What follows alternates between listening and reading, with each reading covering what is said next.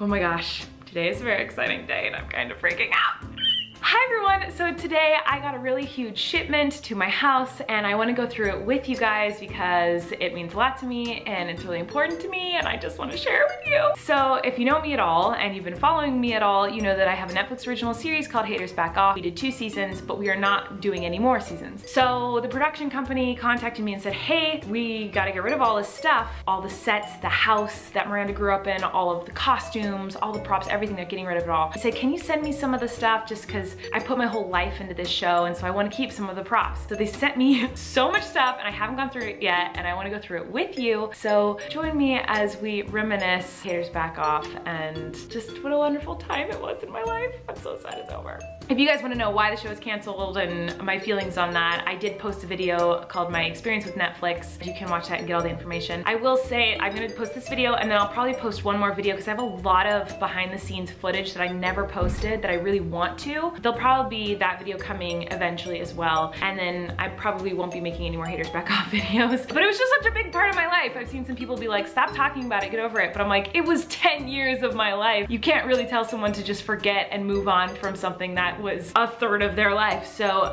yeah, that's why I talk about it so much and that's why it's such a big deal to me. This is gonna be emotional, this is exciting.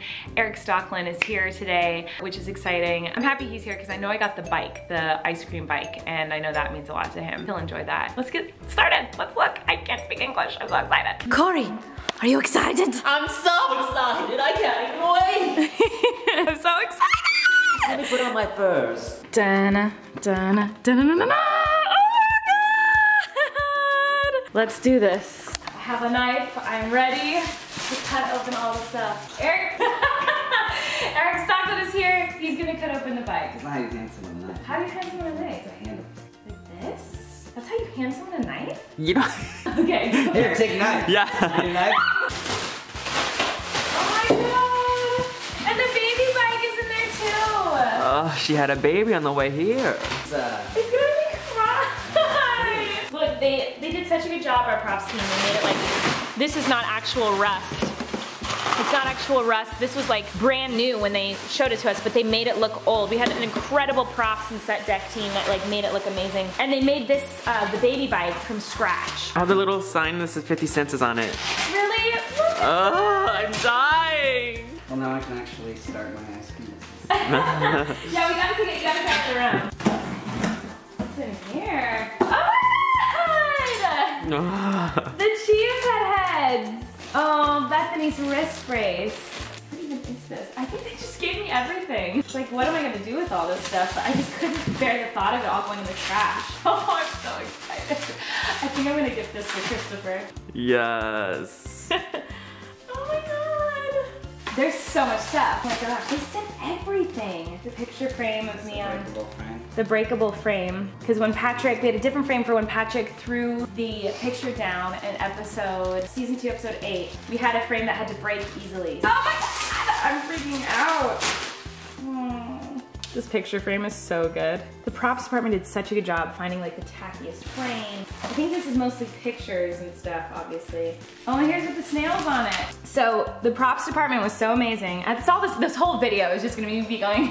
The props department was so amazing, but they had prop show and tells where they would show me, pick every different type of picture frame and let me pick. Snails even, I picked out each individual snail shell to glue onto this thing. Like they were so patient and so wonderful to work with. But these chia heads were in like every scene. These are like iconic. This is so crazy. Oh, it's Emily's paintings. That's so, I think this is so funny. I literally was like, hey, can you send me like 1 or 2 of the paintings? And they sent me the whole box. I know these are the drawings that were on Miranda's wall in her room. Oh my god, this makes me cry. To everyone online on Twitter and stuff is like, get over it. Like, I'm never gonna be over this. Like, it's really sad. Like, I really, really love this show. And it's like happy tears too, because it's really wonderful memories, but it's just so crazy. Because like someone might look at this and just be like, oh, it's just like a random piece of art on the wall. But like me, I think about everything that went into this. So like when we were designing like the set and the art, we were designing everything. I sent them pictures from my whole life. And this is something I painted when I was like 18 or 19 one night. I remember like in the middle of the night I was painting it. And it's in the background of my Genie in a Bottle music videos, Miranda, that I made like 9 years ago. And the art department was so awesome. They like recreated everything they saw on all the old Miranda videos and they put it on the wall. So I remember walking on set the first time and seeing this and being like, oh my God, they recreated paintings I did when I was like 18. Every single one of these things isn't just like, oh, it's a painting that was on a wall. It's like, there's so many memories behind every single thing on that set. High-face plan. There's so many versions of it. We have like hundreds and hundreds of these because we draw them. We have Steve draw them and oh my God. This is from season 2, episode 2, like my taco costume. This one, again, like I don't just see like, oh, this was in episode 2. Like my mind goes like, I remember when we were writing this episode and my brother, Christopher, drew on the back of a script what he wanted this to look like. And we sent it to the costume designer and she didn't quite understand at first because it's weird. And so then we made a prototype of it with a Barbie doll in the writer's room. We made this. And then I went up to Canada and they had made the life-size version of it for me to wear. Oh my God, look how messed up it got. It was beat up. How cool. We would have wanted to use this somehow in It was season sprayed 3. with water, wasn't it? Yeah, it was, so I was in this when I was sprayed with the hose. Lick my taco. So this I wore for 12 hours and we had the hose hitting me. It was pouring rain that day, which you can't even tell in the episode. It was pouring rain. I got totally slaughtered with a fire hose in this and I kept falling and sliding and hitting the ground. But I still have scars on my knees because my knees just got ripped open and gushed blood. And I didn't even know because I'm wearing this so I can't see my knees. So after they yelled cut, all of a sudden, all these people came up and were touching my knees. I was like, why do my knees sting? And it was like just gushing blood because I like just took it too far and was like falling and being a maniac. This thing's kind of heavy and it was like kind of painful to wear all day long. And I would walk around set and be like, we need to make sure we get this shot and we wrap and then like lipstick on and like trying to be taken seriously in this big taco costume. That's so crazy. Okay. What's inside? Everyone wants to know what's inside. Miranda shirts galore. And I always told them that I don't want to mess it up, but it's the outfit I wore in the magic show. It's so crazy. I wore this one. Then this shirt I wore when we test drove the float in season 1, episode 7. This one I wore episode 7 as well in season 1. We had doubles of stuff because I had a stunt double that we never really used. We did a couple times, but this is what I wore on the parade float. This little like sequin. Wow, I'm set for life with Miranda costumes. Oh, I'm stoked on this. This is the dress I wore. The dress! The final episode. Spoiler alert if you haven't seen the show. The end of season 2, I wore this dress and I loved it. I wore it when they revealed that it was me. You can't even really see me because the TV screen is so like blurry and stuff. This is the outfit I wore. Final episode when I hugged Patrick outside. My life, my rules. We put a lot of thought into every single outfit, why she was wearing it in every single scene, and Corey helped me pick out this outfit because the final episode is just so sad and she's yelled at by her dad. Her dad's like very verbally abusive and her life, she's lost her family, she's lost her home, she's lost her dreams, and she's lost everything. So to put her in this drab, gross brown that just washed me out and made me look so pathetic with like a dumb saying like my life, my rules, but her life is just a mess. Like put a lot of thought into every single outfit that I wore. I love all the applique sweaters. Yeah. I helped in all of those. Yeah, he helped pick out all the different designs and Corey handpicked all the designs for all the different like sweaters I wear in season 2. Here's some sweatpants. We got more colorful shirts. We've got the hat sweater. Fabulous one. This is from, you didn't get it out, but this is from episode 1. I got it, I remember the day we shot, I got this in my trailer and there were like jewels and diamonds here and here and here and I ripped them off to make it look more crusty because I thought it looked too good. Pad skirt.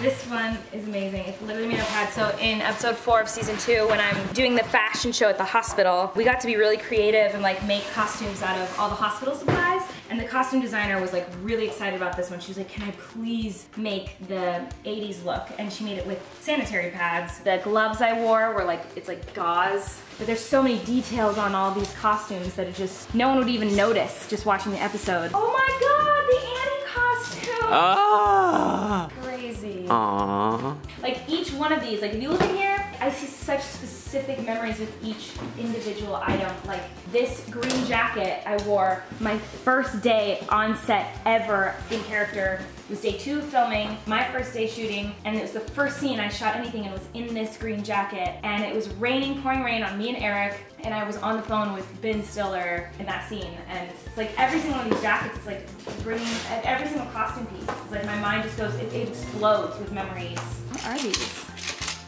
They sent me stuff I didn't even use. Skirts for Bethany. Oh my God, they even gave me extra material that they made the skirts out of. Okay, I remember this.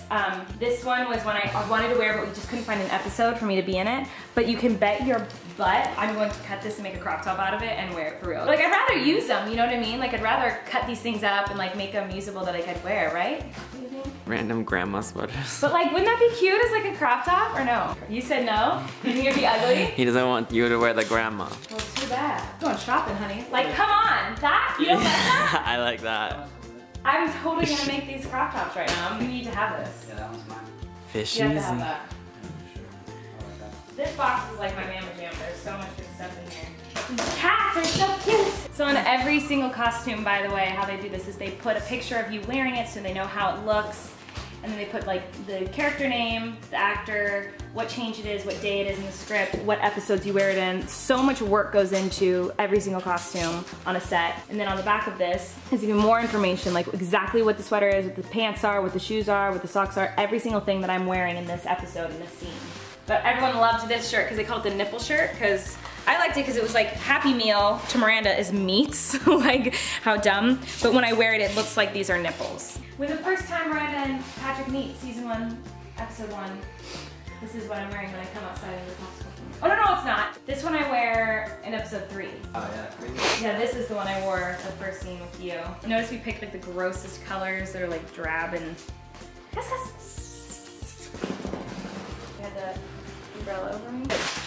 This is my favorite. That was the first day we all worked together. It was before they cut my hair. My hair was like 4 inches longer than it was on the show. Before we started shooting. It was a day, like, Francesca showed up this day and we just immediately started taking pictures. That picture frame is so bad. He's gonna be so happy. Eric just left to go get a bike pump for the bike. I think he might have been a little bit sad when we went through all the boxes and there's no Patrick costumes. So he's going to flip when he sees this because there's nothing for Patrick really here. He's gonna be so excited. Why is there tissue paper in it? The wrist brace that Miranda thought was Bethany and ultimately threw into the bath of SpaghettiOs. I cut one of the shirts I found in one of the boxes. So this is something that they had pitched to me to wear. It was like one of the mini costumes. They're like, hey, would Miranda wear this? And I didn't really think she would, but they sent it to me anyway. It's really cozy. I cut it into a crop, and so that's something that's exciting, is that like I am keeping all of the sweaters and everything, and I'm gonna cut a lot of them into crop tops and like wear a lot of the bigger ones with like leggings and like wear the stuff I actually wore on the show. I don't know, I can't really explain how it feels. Like I can't explain it, and I know I'm being sappy and corny and like none of you guys want to see someone just cry over props, but it just means so much to me that I can't really explain in words. Like every single prop, like I have so many memories with. I said this in the video where I'm talking about the show not continuing, and then when I talk about my experience with Netflix, but like when you go through a box of stuff that belonged to someone who passed away. I know that sounds really dramatic, and I don't mean it to sound dramatic, but that's the only thing I can relate it to, because when my grandparents passed away, they were like my best friends. I was really, really close to my grandparents, so when they passed and I got to sit down and like go through their stuff and decide if I got to keep anything, like I got to keep some of my grandma's cooking stuff, I got to keep a sweater for my grandpa, but the feeling of going through things that belong to someone that you know you'll never see again is kind of how I feel.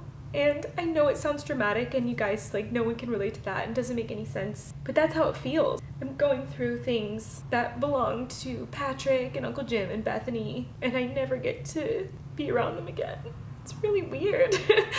But I'm so grateful that I get to keep it and have it and remember the experiences. And I already know all the comments are gonna be about how I'm being dramatic and like get over it and how ungrateful I am, but it is so the opposite. I am so grateful, and that's why there are tears. Like, I cannot believe it happened, and I'm so grateful my dreams came true and I got to make this show, but it's just really, it's hard to know I never get to do it this show again. Now I am working on other projects and doing other things. I'm so excited to show you guys those things, and I'm so excited to hopefully get to do other TV shows and hopefully get to do other movies and other fun things. But I know there will never be another project I work on ever again that I'll feel this connected to and this close to. Miranda is part of my life, and I've been doing Miranda for 10 years, and she feels like a part of me, but also doesn't even feel like me. It feels like a different person. So to know that like I'll never be in Miranda's house again, I'll never be on set with all those people and like do scenes with them, it's just such a weird feeling and I can't explain it.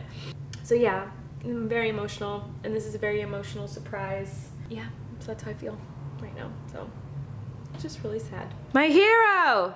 What? You got a bike pump thingy so we can pump up the bikes.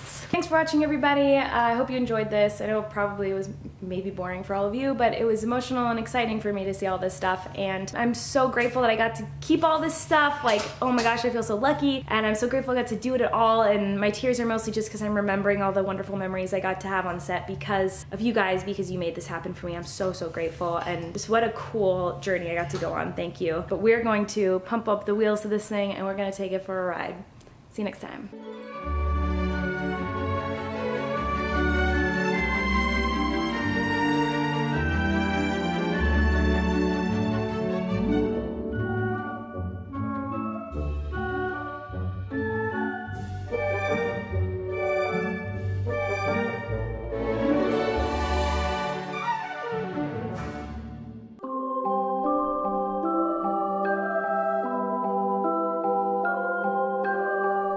Thank you.